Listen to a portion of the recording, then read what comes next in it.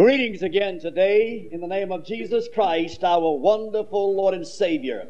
Good to see you here in the auditorium of the Northside Baptist Church on this beautiful Lord's Day. We welcome every one of you. We welcome our visitors. We're glad to have you. May the Lord bless you. We appreciate you coming this way today.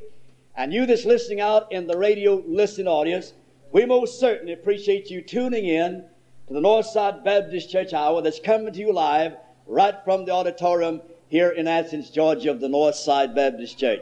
Now, this is Preacher Edward speaking. If you get on the phone, call a friend, have them to tune in and get this broadcast during the next hour. It'll be a blessing to them. Now, if you have your Bible, I want you to turn, will you please, to Genesis chapter 17, chapter 18, and chapter 21.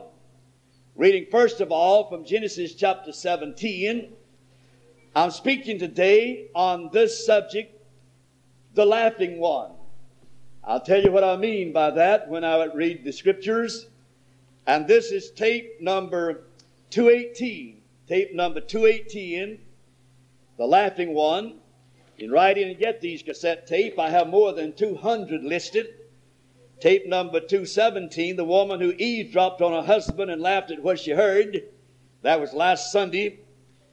Then tape number 216, tongues and the charismatic movement. I might mention also I'm bringing a series of messages starting tomorrow on the tongues and the charismatic movement on the daily broadcast each day at 12 o'clock noon. You'll take your Bible and follow me in the Word of God will help you in this respect. One of the most dangerous movements in the land today is the charismatic movement. And we'll tell you why, give you chapter and verse. And if you'll follow me beginning tomorrow at noon, as we lay the foundation for the messages, we'll try to help you. Now, my mailing address is Virgil Edwards, P.O. Box 501, Athens, Georgia. 30603 is the zip code number. This is a faith ministry who works together in getting out the gospel. God gave the word. Great is the company of those that publish it. We get calls quite often from people saying, Preacher Edwards, your broadcast means very much to us. People calling in requesting prayer. And we thank God for this great ministry. Now, in my 38th year of daily broadcasting, we appreciate everything that's been accomplished. 38 years of daily broadcasting from the classic city of Athens, Georgia, in our 38th year now. And it's not a fly-by-night ministry. And we appreciate you that make it possible. Turn, will you please, to Genesis chapter 17 for the first scripture. I'm reading verses 15 through 19. And God said unto Abraham, As for Sarah thy wife, thou shalt not call her name Sarai, but Sarah shall her name be. And I will bless her, and give thee a son also of her. Yea, I will bless her, and she shall be a mother of nations. Kings of people shall be of her. Then notice what happened. Then Abraham fell upon his face and laughed, and said in his heart, Shall a child be born unto him that is 100 years old? And shall Sarah that is 90 years old bear? And Abraham said unto God, Oh, that Ishmael might live before thee. And God said, Sarah thy wife shall bear thee a son indeed, and shall call his name Isaac. Now establish my covenant with him for an everlasting covenant with his seed after him. Now turn to chapter 18 and look at verse 12. Chapter 18, just turn the page over and look at verse 12. I read this scripture last Sunday. Then Sarah laughed within herself, saying, After I am waxed old, shall I have pleasure, my Lord being old also? So she laughed at the same thing that Abraham laughed about. Now turn, will you please, to chapter 21. Chapter 21, we begin with verse 1 and read through verse 8. This is the book of Genesis, of course. And the Lord visited Sarah as he had said, and the Lord did unto Sarah as he had spoken. For Sarah conceived and bare Abraham a son in his old age, at the set time of which God had spoken to him. And Abraham called the name of his son that was born unto him, whom Sarah bare to him, Isaac. And Abraham circumcised his son Isaac, being 8 days old, as God commanded him.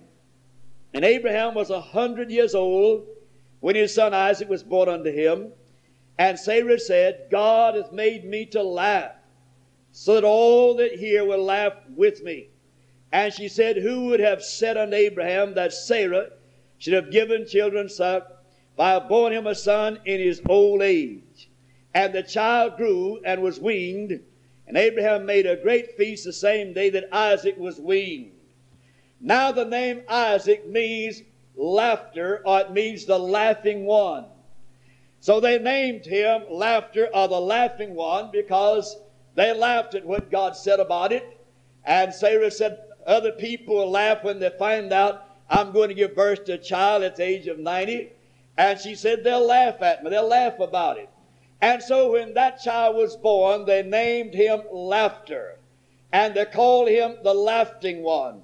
That is what is meant by the name Isaac. Now Isaac outlived all the old patriarchs. He lived a long time upon the earth. God blessed him and God used him. And I want to say a few things about him today to encourage you as you sojourn for God. I want you to notice, first of all, this laughing one as a lad. Now, he believed with his father that God would provide himself a lamb. In the book of Genesis, chapter 22 and verse 8, and Abraham said, my son, God would provide himself a lamb for a burnt offering. And they went both of them together. Now, you remember the story as they traveled up the mountain, Mount Moriah. On the way up, Isaac had the wood on his shoulders. There were two men left down at the foot of the hill, which is a type of the two thieves on the cross. And then Isaac, going up Mount Moriah, had the wood on his back, is a type of Jesus carrying his cross to Golgotha's hill. And then Abraham, going along with him, is a type of God the Father. As he traveled up the hill on one side, on the other side, no doubt, there came a little lamb coming up on the hill. Maybe you don't have a job. Maybe there's problems in your home. Maybe there's things that's come along that disturb you. Remember, there could be a little lamb coming up on the other side of the hill. So you just move on up the hill as God wants you to. When you get to the top, God will take care of the situation. Now he believed along with his father. The Bible said, and both of them went together. Now he said to his dad, we have the fire, we have the wood, we have the knife, but where is the lamb for the sacrifice? And Abraham said, son, God would provide himself a lamb. And so God became that lamb. Jesus Christ himself became the lamb. God would provide himself a lamb. In John chapter 1 and verse 29, that great Baptist preacher stood there by the river of Jordan. He saw a man coming toward him, and he said, behold the Lamb of God that taketh away the sin of the world. God provided himself a lamb. Let's notice a little something about this lamb, even in the Old Testament.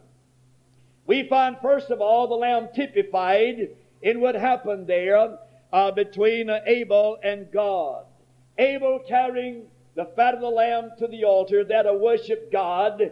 And there when Abel killed that little lamb, shed his blood, and carried the offering and put it on the altar, that is the lamb typified. That's a type of Jesus Christ becoming our lamb on Calvary's cross. So you have here then the lamb typified in Genesis chapter 4 and verse 4. Then secondly, you have the lamb prophesied. I referred to that a moment ago here in Genesis chapter 22 and verse 8. You have the lamb prophesied because Abraham, who is a type of God the Father, said to Isaac, who is a type of the Son, he said, God will provide himself a lamb. So you have him prophesied. Then they can look forward to the time when God would provide that lamb, and in due time, on scheduled time, in Galatians chapter 4 and verse 4, the Bible says, in the fullness of time, there he was born of a woman. There Jesus Christ came into the world, God providing himself a lamb. But that was prophesied many times in the Old Testament, in particular here in the Genesis chapter 22 and verse 8. There he was prophesied. Then we find the lamb also being applied. Not only was he typified and prophesied, but he was applied. If you read the Bible in Exodus chapter 12, verses 3 and 13, you'll find these words.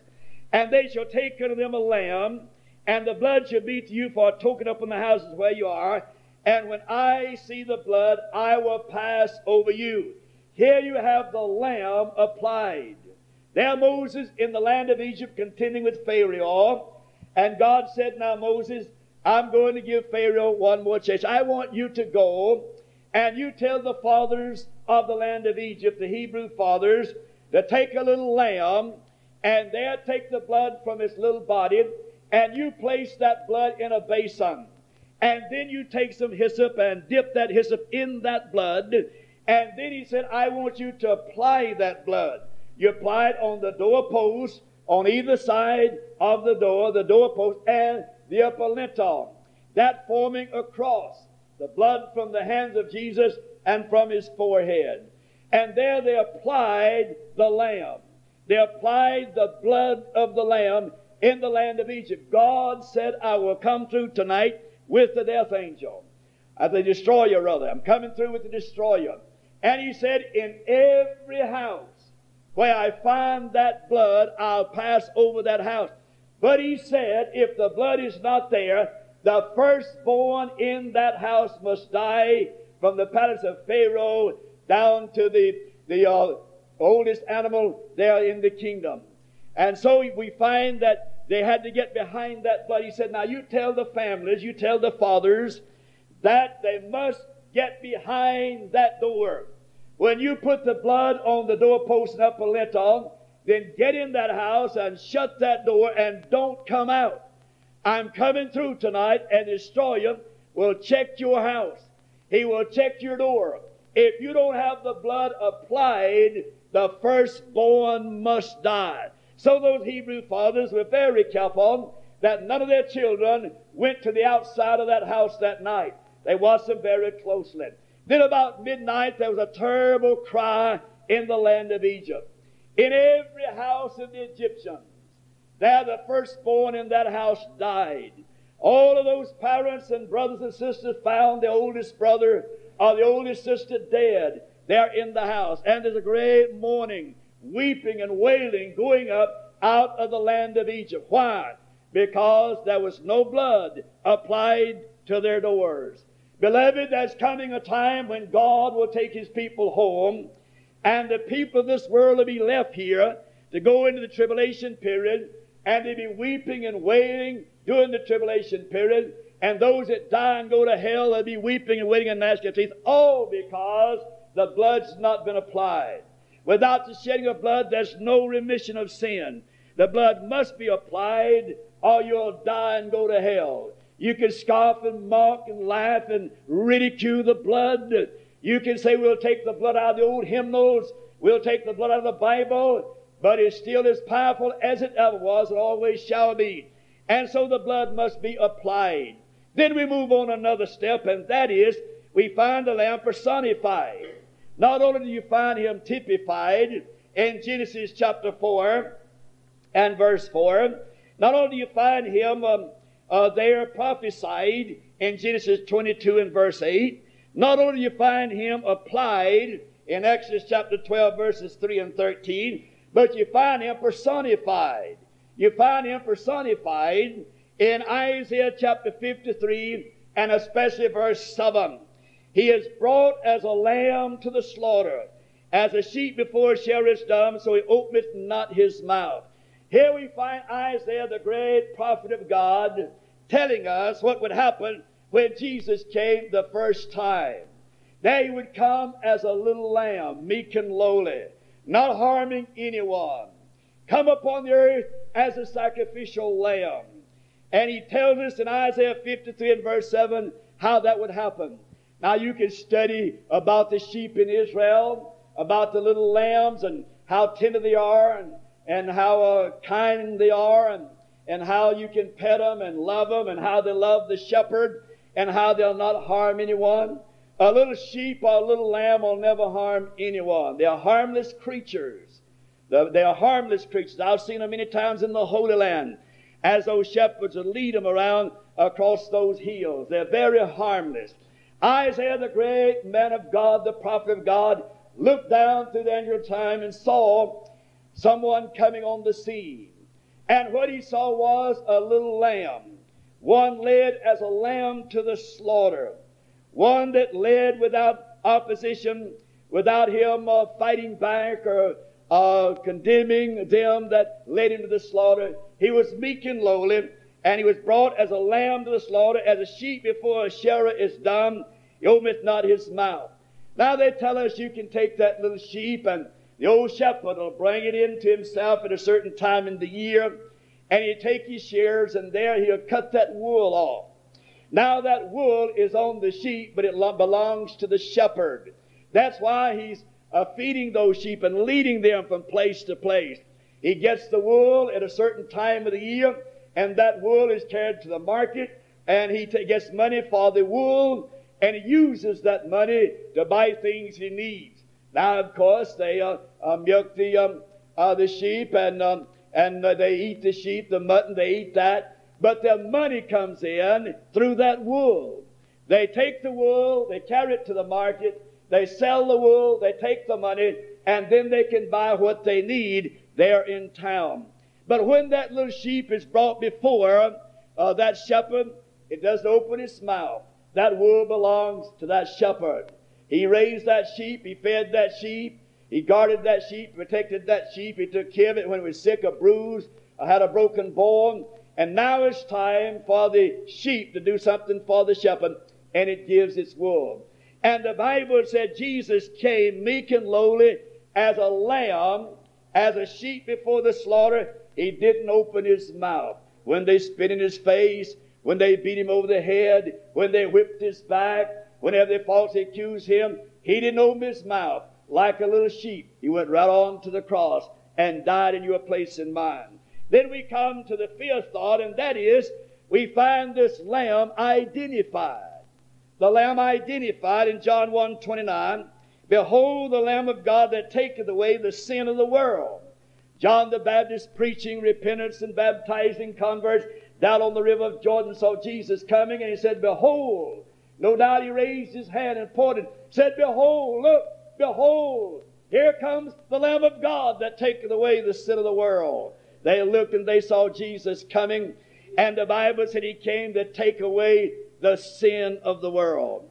When they nailed Jesus Christ on the cross and God's wrath fell on him, he was made sin for us. He that knew no sin was made sin for us, that we might be made the righteousness of God in him. And there the sin, the wrath of God fell upon Jesus, who was made sin. All the sins of the whole world, from Adam and Eve right on to the end of the millennium, was placed on Jesus Christ on Calvary that day. And he paid the sin debt of all sin in the world there on Calvary. And he was the Lamb of God that taketh away the sin of the world. Someone said a man went to God one day, and there he confessed his sins, asked God to forgive him. He accepted that, went on his way. A little later he came back and got on his knees. He said, Lord, I want to confess my same sins I confessed earlier. God said, what sins? See, when God forgives you of your sins, he doesn't remember them anymore. God said, what sins are you talking about? He confessed them earlier. God had blotted them out. God had forgiven him. There's no need of you confessing the same sin over and over again. If you accept God's forgiveness, they're gone. They're gone forever. They're blotted out.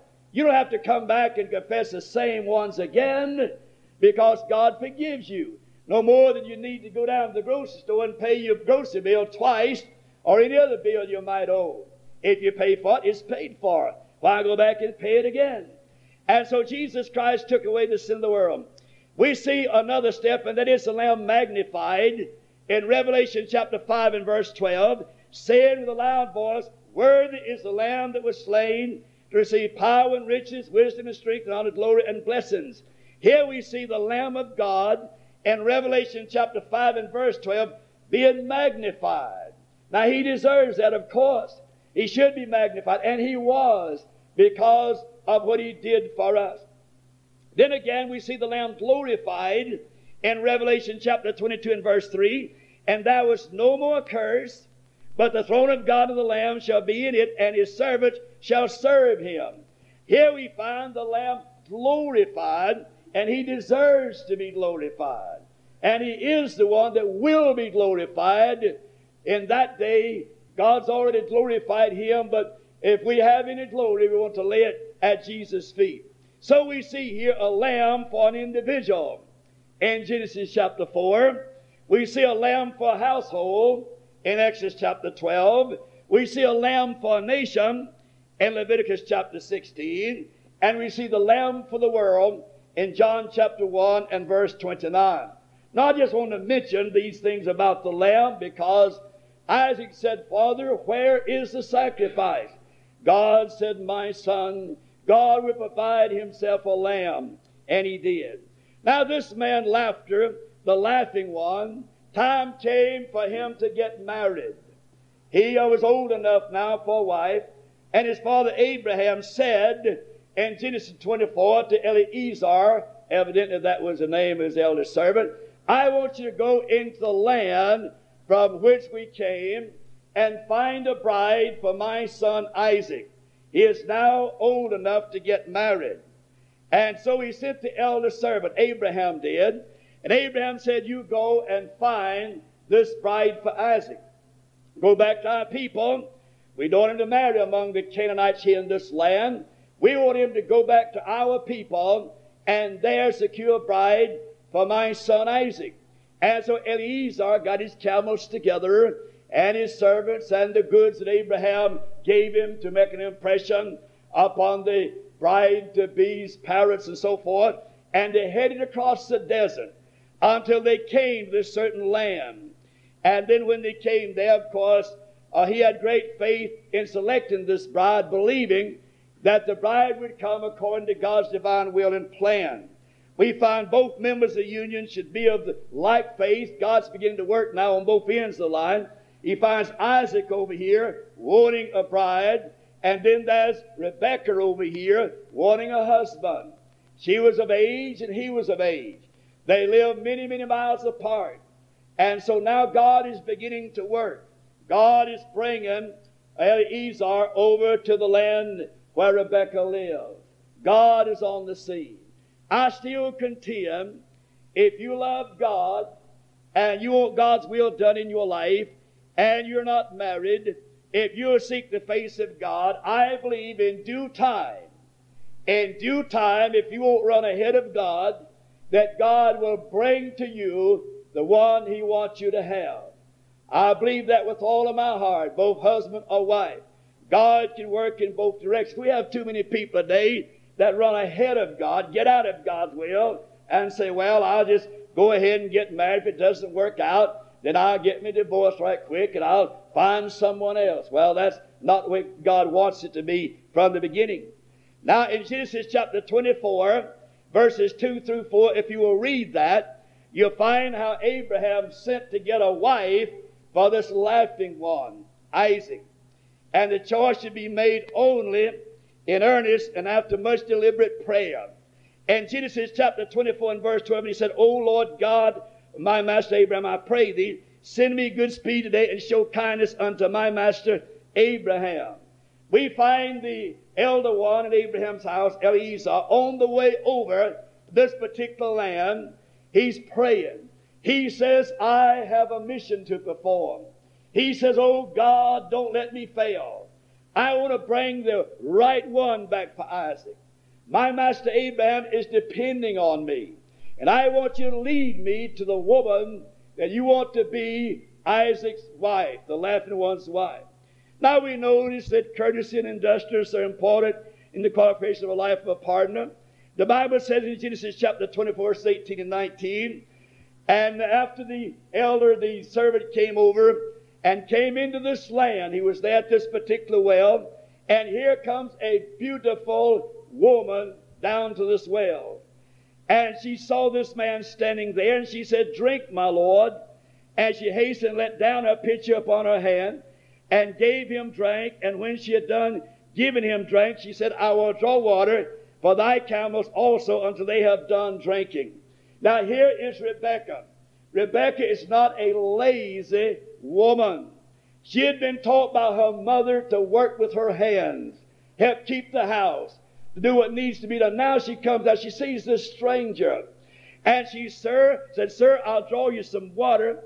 And she threw him some water, and she said, "Sir, I'll draw you some water for your camels also." A man that's got a wife that's not too lazy to keep house and not too lazy to work is fortunate.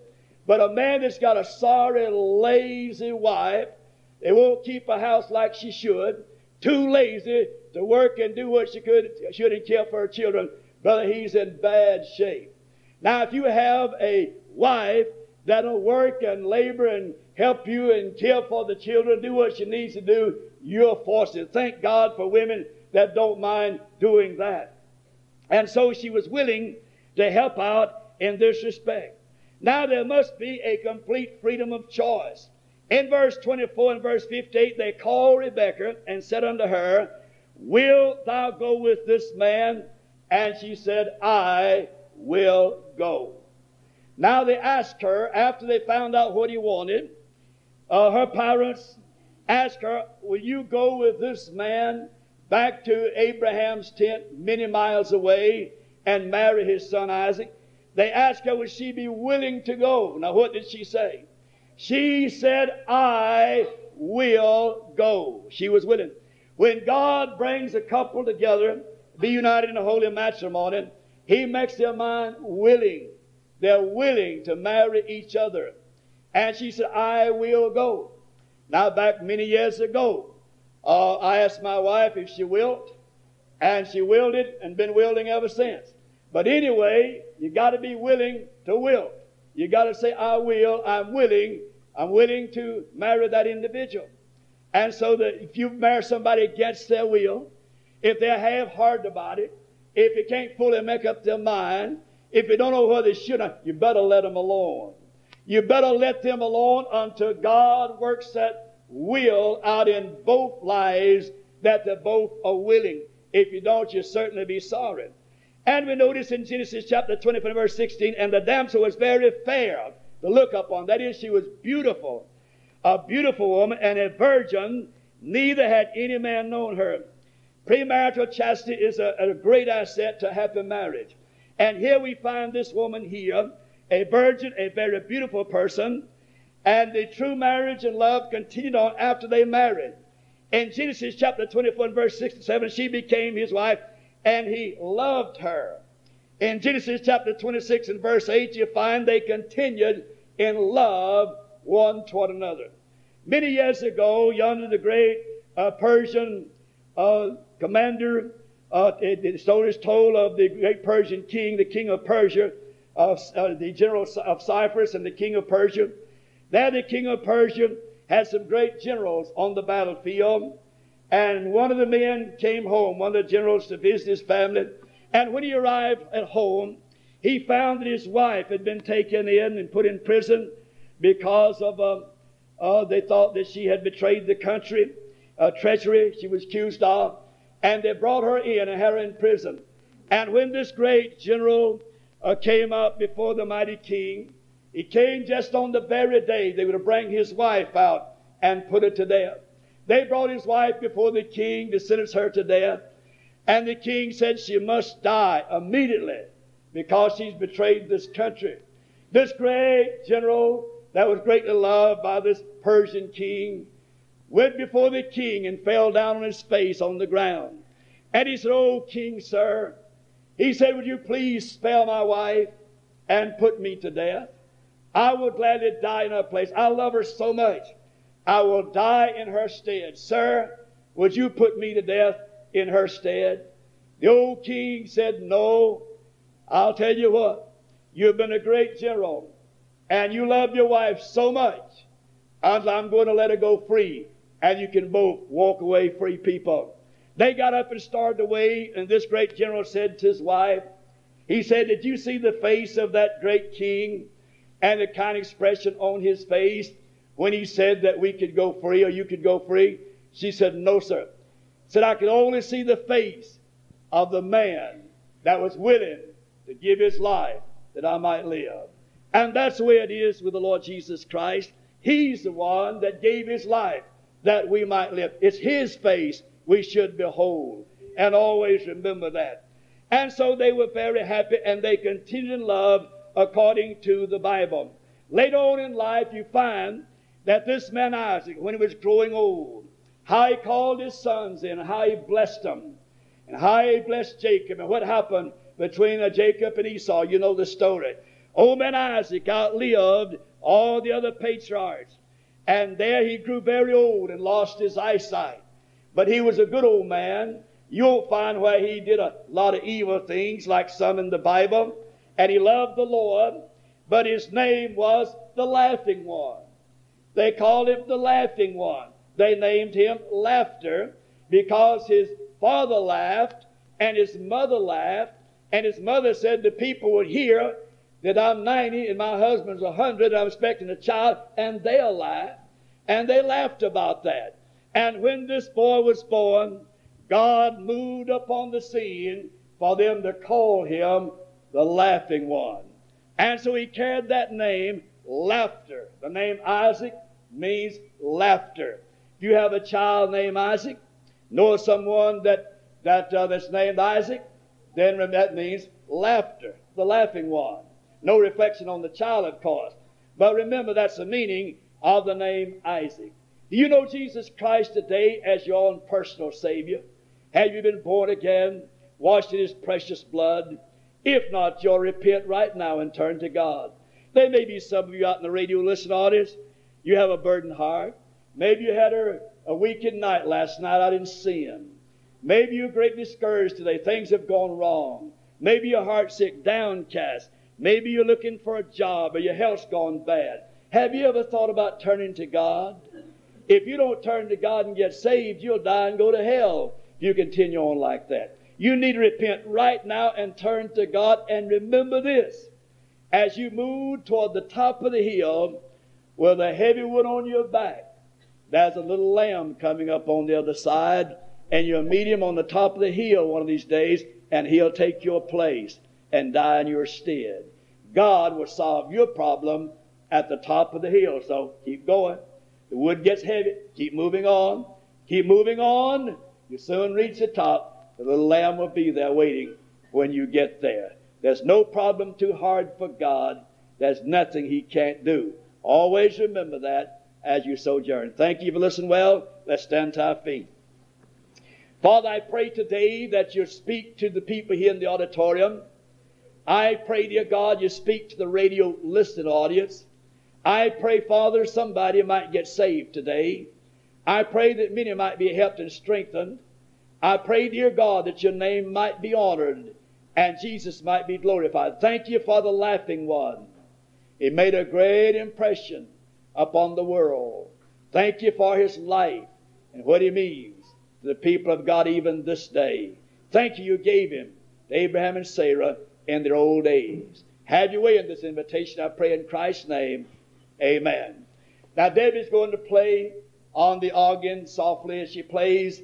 There's somebody in this auditorium unsaved, backslidden on God, or you want to join the church for any other reason, you need to come forward. I want you to come and let us help you while she plays. Would you come? The invitation is yours. I've delivered the message. It's up to you to respond.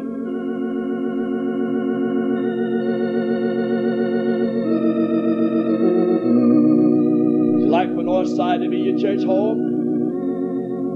Have you broken fellowship with God? Would you like to come back? Are you unsaved and like to get saved today? We're going to give you ample time to respond. Would you respond? How about it? Just a moment or so.